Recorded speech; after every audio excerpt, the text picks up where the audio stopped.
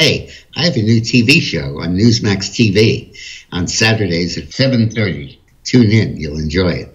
A Pew Research poll, which is nonpartisan and very authoritative, says that only 9% of Americans believe abortion should be illegal in all cases, and only 17% believe abortion should be lawful in all cases.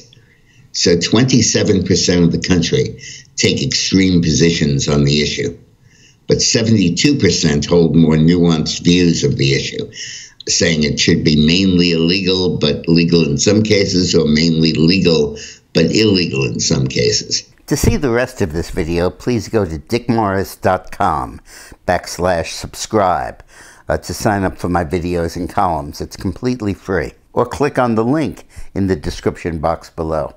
Thanks.